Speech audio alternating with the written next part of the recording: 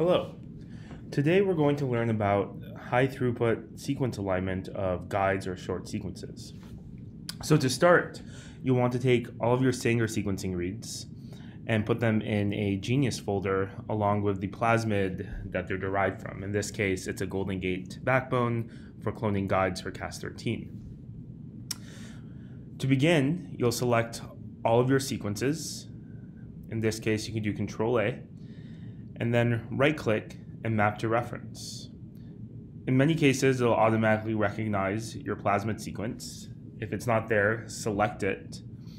And then, using the default settings, hit OK. Once it has finished, go ahead and double-click the aligned file and sort the sequences by name.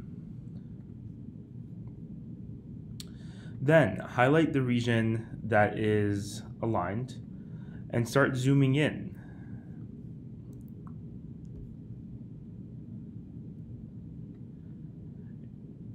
To extract the area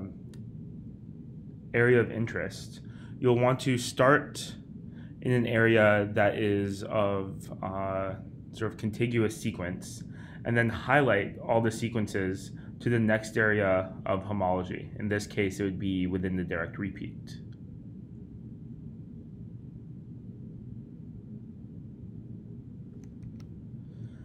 Now, go ahead and copy the sequences, and then we'll go ahead and paste them into Sublime.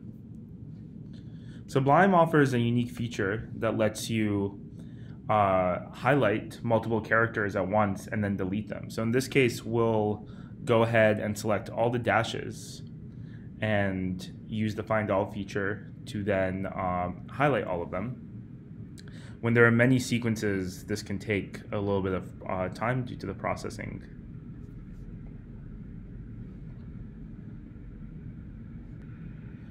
Now, once you've deleted all the sequences, you can remove the first sequence, which is just the reference from the plasmid, and you can double check that you have the correct number of sequences. In this case, it should be 152, since we have 76 constructs and 2 primers per construct.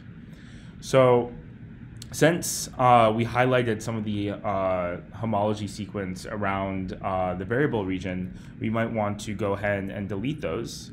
So in this case, it should be the CACC in the beginning of the read. In this case, that's the first 4 letters of these sequences, so you can just go ahead and delete those.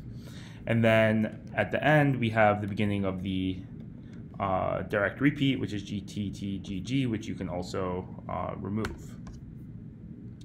Now, once you have all your variable sequences, you can go ahead and paste that into Excel.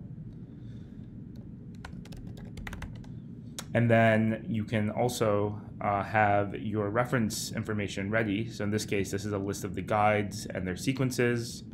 Because we have 2 primers per sequence, you need to change the reference information to be doubled. So in this case, in Sublime, you can actually highlight everything you have, and then Command-Shift-L to have a cursor per line, hit to the right, press Enter, and repaste that information, and now you have doubled it very easily. And you can go back and paste this in Excel.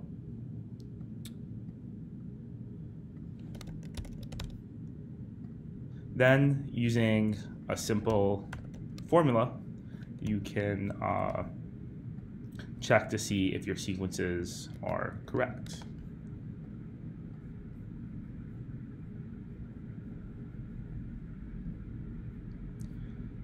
And then use some simple conditional format coloring to quickly see which of your guide sequences clone correctly.